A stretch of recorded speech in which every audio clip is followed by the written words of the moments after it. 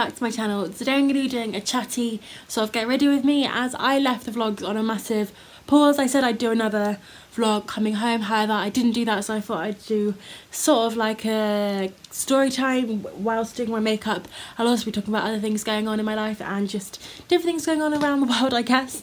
The majority of the products I'm going to be using are new. I haven't tried them before. Drugstore, however, they're a lot of my like classic faves, as I haven't got enough makeup to do a whole face of new products, I guess, or drugstore, as I do love high-end products. I do tend to use them as they're the ones I prefer and the ones that work with my skin better. It's just personal preference.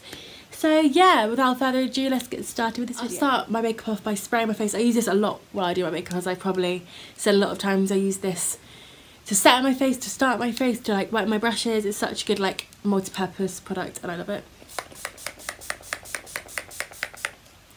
And it's NYX, so it's like not expensive.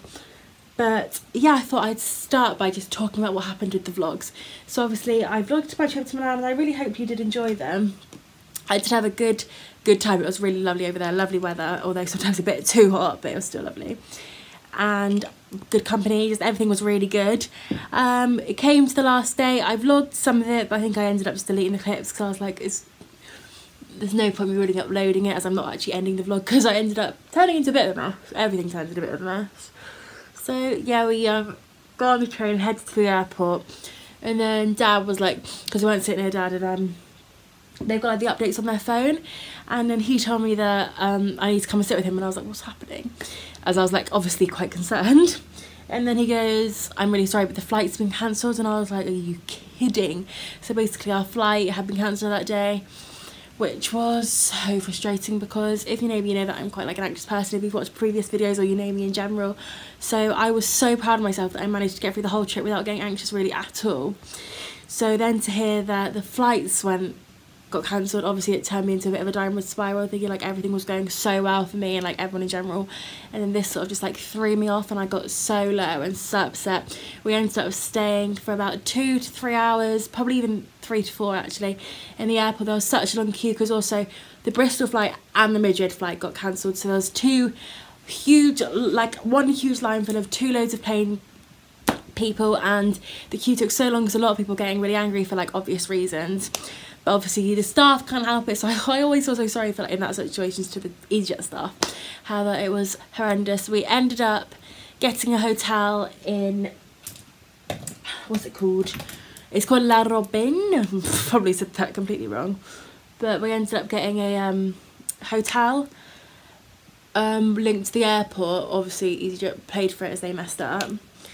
But to be fair, for a hotel airport, it was such a nice hotel. I didn't mind staying there at all. I was so worried, thinking like, where are we going to be staying? But it was actually a pretty decent hotel. So once we got back, this is bearing in mind we got to the airport probably about 5, 6. Got to the airport, got to the hotel at about midnight. So we hadn't had any tea, because obviously we were planning on getting tea once we got through departures. We were all so moody, so tired, like obviously. So yeah, the restaurant had shut, so we had to get food for the vending machine for tea.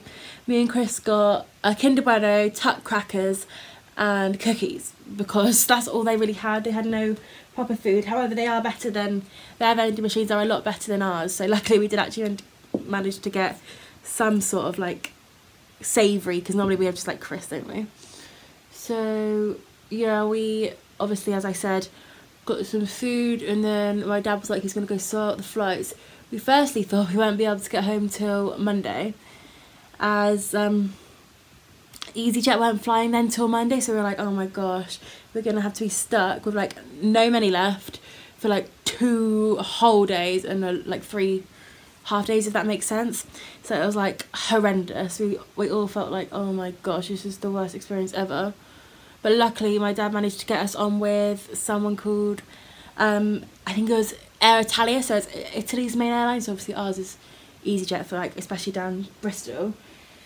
So we managed to get on with Air Italia for the following evening. And oh my gosh, you don't understand the relief we all felt, because obviously we were all so stressed, so tired, just wanted to get home at this point. Obviously we had an amazing time in Milan, don't get me wrong, but there comes to a point where you're just so ready to go home, especially when you're all packed, you're all like, you know, you're just ready. and then to hear that your flight's been cancelled, it is horrendous. So once we had found out that we're flying back the next night, we got some sleep. To be fair, the hotel was a nice, like, comfy hotel. We really liked it. So yeah, we went to sleep. The next morning, due to the fact that, as I said, EasyJet messed up, it wasn't our fault. We got like free breakfast in the hotel. It was different because obviously when you go to a hotel in England, there's like the cook section, but in Italy it was just like continental. So we had like croissants, muffins. It was quite nice, like fresh juices. There was like grapefruit juice, pineapple juice, like really nice juices. It was classic British and had orange juice, but yeah, it was nice enough breakfast. Wasn't obviously the best because hotel breakfasts never are amazing, but it did the job. And then we went back up to the room, and as I said, I keep saying, just like EasyJet messed up. They let us have the room instead of till 11 till 2, which was really nice. So as we had been up so late, I think we didn't get to sleep up 2 AM, and we woke up at 8.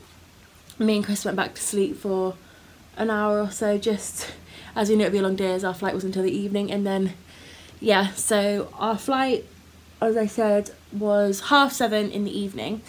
So we stayed in the hotel till 5. We had lunch in the hotel. It's like linked to a golf resort, so we had lunch in the restaurant in the golf resort, which was like fine. It was like bolognese. To be fair, it was alright. Chris didn't like it, but then Chris doesn't like bolognese really, which I don't get because bolognese is like one of my favourite dinners.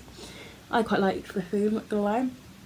So we had that for lunch, and then we went back to the hotel, and then we sat in the lobby for no lie like 2 hours, which was not fun. But we didn't want to go swimming because we had just finished packing the case, and our swimming stuff was in the bottom of the case, which was a shame because one, I like swimming, and two, it would have really killed the time. But Chris and I were silly and didn't leave stuff at the top of our case. But to be fair, we didn't think we needed to.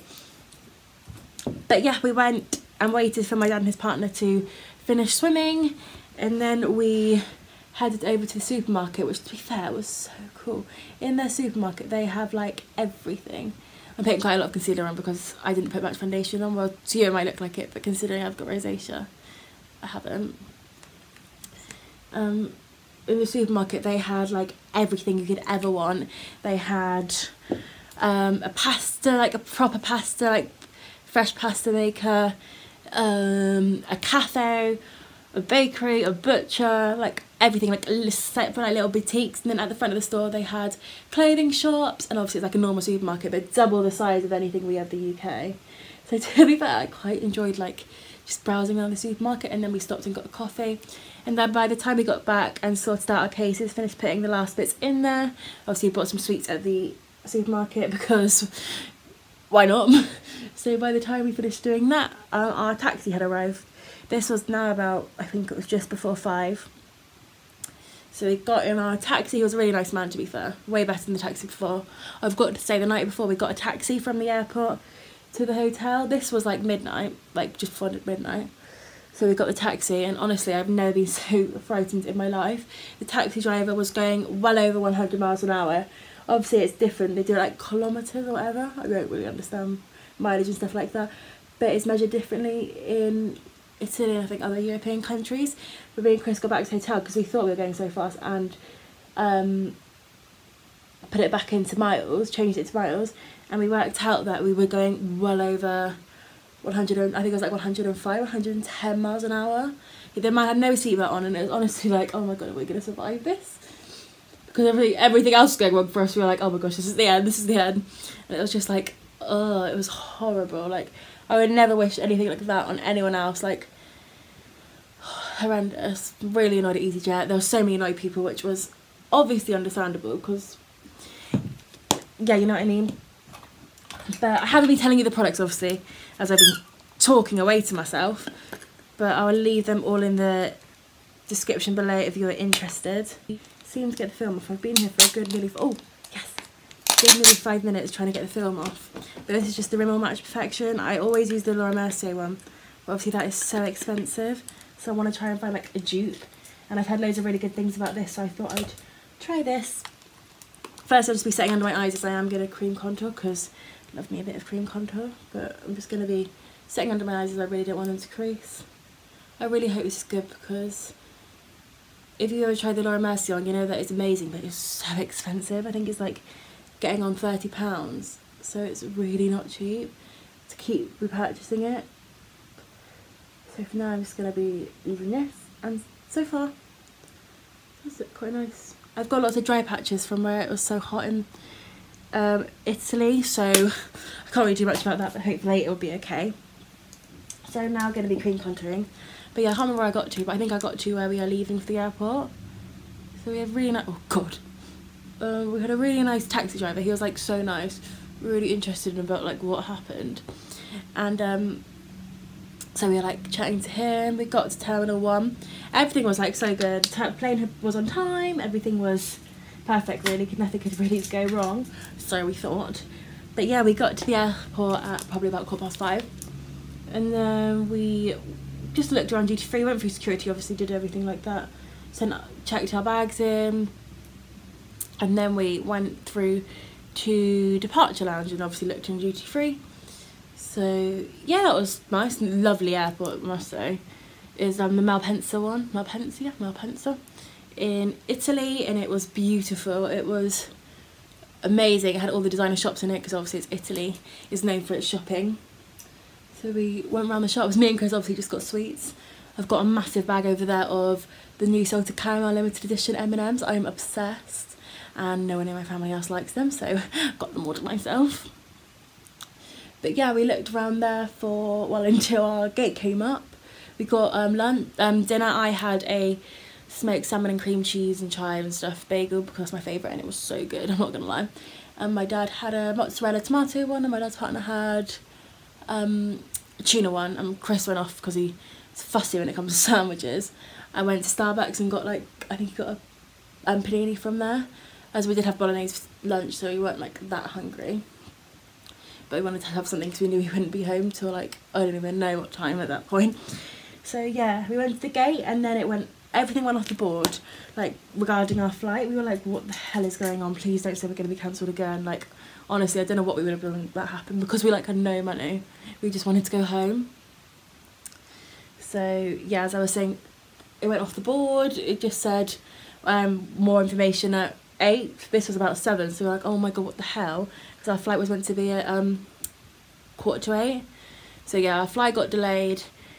It came 8 o'clock and still nothing. We were like, what the hell? This couldn't get any worse for us really. But luckily, about half an hour later, bearing in mind we had been sat in the airport for, we don't even know how long, a couple of hours by now. And you don't really need to do that anymore. Like you used to have to get to the airport so early, but now, especially for short haul flights, you don't have to get there very early. So we were like, we just want to go home. Luckily, our flight then said it was ready. We got the gate, I think it was like B27, there's zone A and zone B, and ours was B27. We made our way over to the gate and got ready to board, and as you might remember, as I said at the start, we flew from Bristol, but due to the fact that, well, that was too much proud of it, yeah. They're not flying to Bristol, we had to fly to Heathrow. And if you know where Bristol is in comparison to Heathrow, it is about a 2-hour drive, and the car is in Heathrow. So what we did is when we arrived in Heathrow about 11 UK time, obviously it's behind Italy's an hour ahead, we had to get a hire car all the way from London Heathrow, change the car back into Dad's car at Bristol, leave the hire car. So the time we managed to do all of that, we got home at I think 4:30 in the morning, which was not ideal considering that we were babysitting. The children we were babysitting were already at the house. We were meant to have them from Saturday morning when we got back from Italy. However, as you know now, we didn't get back Saturday morning. We got back early hours of Sunday morning. Yeah, early hours of Sunday morning. So yeah, so we went straight from the airport to babysitting. They woke us up at 8, so we got about 2 hours sleep that night. So that's why I was quiet and I didn't end my vlog, because to be honest, I was not in the mood. I had a horrible end to my holiday. Obviously the rest of the holiday was amazing, don't get me wrong, I had the best time ever. But the end was not nice. This is a new product, I thought I'd just go back to makeup. This is a Kiko bronzer. I don't know what type it is. Beyond Limits Maxi Bronzer in One Essential Honey, because all I have ever really used is Benefit, and when I was in Italy is, Kiko is from Milan, so I was like, it's kind of an excuse to get makeup, isn't it, really? Just say it's from Italy. So I got a new bronzer and a new lipstick, which I'll be using in this video. And to be fair, it looks quite nice. It's a lot naturaler than, I think it's a lot lighter than the Benefit one, because Benefit one, when I'm not very tan like now, it can look very orange on my skin, whereas this just actually makes me look really bronze. And I'm definitely going to be using this a lot more now. But yeah, that's basically what happened with the vlogs and why I didn't end them, because EasyJet messed up and affected everything, and it was horrendous. So yeah, but everything's better now. We're back in the UK, which feels so good, honestly.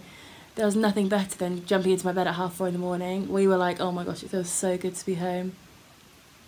So yeah, any other thing I can update you with? Well, I'm having such a mind blank when it comes to videos, because I've been getting quite a lot of stick from people, and obviously that's kind of affected me a bit. I've just had such a mind blank with videos. I have no clue what you want to see, so I would really appreciate if I had some suggestions. I don't really mind what, unless it's something like I won't really want to do, but I would do challenges, vlogs, literally. Like, I'm just such at a mental block with like videos. Like, I'm just not very motivated because I don't have the ideas. Whereas if I had the ideas, I'd be so motivated, but I'm sure the motivation will come back soon. And I'm really sorry that I haven't been speaking about the products. Obviously I've just been rambling on about Italy. I'll definitely be leaving them in the description, so if you are interested in what I'm putting on my face today, then make sure to check out the description below. Okay, so now that I've finished my skin makeup, I'm just going to be brushing for my eyebrows with this. As you know, I don't really fill my eyebrows in now. I would only fill it in if I really needed to. And I'm so low on this. I really think this is something I probably will end up buying. It's the Guinea Brow shade 3, which I think I've used in every single makeup video I've ever done on this channel. It's just so good. I know I've got a little brown dot there. I'll get rid of that, but obviously I can't do that right now because it's still wet. So I'm going to be spraying my face using the NYX yet again. I do this before I go into like eyes and lips, because I feel like otherwise it makes everything really sticky, whereas the face is the only thing I really need to set, because that's the only thing that really rubs off. Obviously I'm in my summer holidays now, and I am starting my course, oh maybe I can use this, in childcare in September. I think I've already mentioned that. If not, then there you go, that's what I'm doing next year. It's still at my college, so it's still well in my comfort zone, and I'm so happy that I get to do it there, and they had the course available there, as I didn't really feel like moving anywhere, and now I don't have to. Okay, so the palette I'm going to be using, I will talk about this because I have never used it. Never, like, I don't even know what colours I'm going to use. I haven't thought about it at all.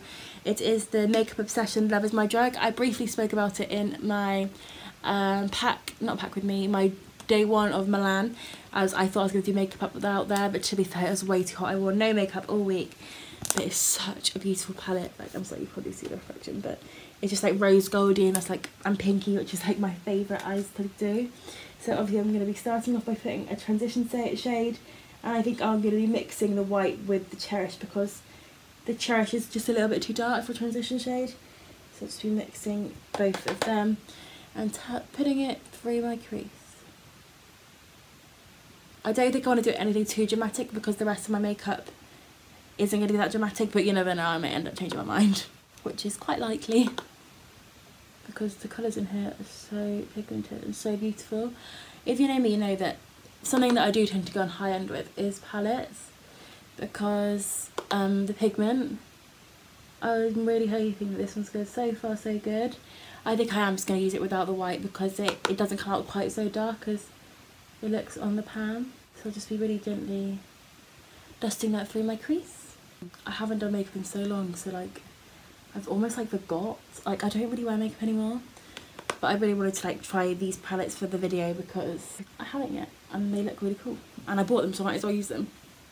Now that I've put that through the crease, like, it's really messy, but it's just the crease colour. I've decided I think I am going to do a bit more out there, because I've got so many pretty colours, I might as well use them. I'm debating, I think I'm going to use these colours, so I'm then going to put Fixated using the same brush through the crease, being really light with your hand because it's a bit darker. Bring it slightly closer to the lid so you can see the transition between the light to the dark, like so. And then I'm going to be going into some darker pink shades. I'm going to be using a mixture well, both shades really, of Flame and Lust. I didn't realise I had shades, I don't think I've been saying. Maybe I have. To be fair, I'm still shattered from the plane. So I'm going to be putting Flame on the outside and then, no, Lust on the outside and then Flame slightly close to the middle. And I'm going to be using, oh, I had it just now. Yeah, Real Techniques, what brush is this? Base shadow brush, but I'm going to be using it in my crease because why not? It's getting dark, so I'm really sorry if the lighting changes. I love like rose goldy colours. I think they look really nice with blue eyes. And finally I'm going to be taking Lust, which is like a really pretty dark pink shade, and working that into my crease. Now that I've done that, I'm just going to be using a bit of a fluffier brush and really lightly tapping a mixture between Cherish, Flame and Devotion. No, Cherish, Fixated and Devotion, mixing them together and sort of just blending them up to smooth all the colours together.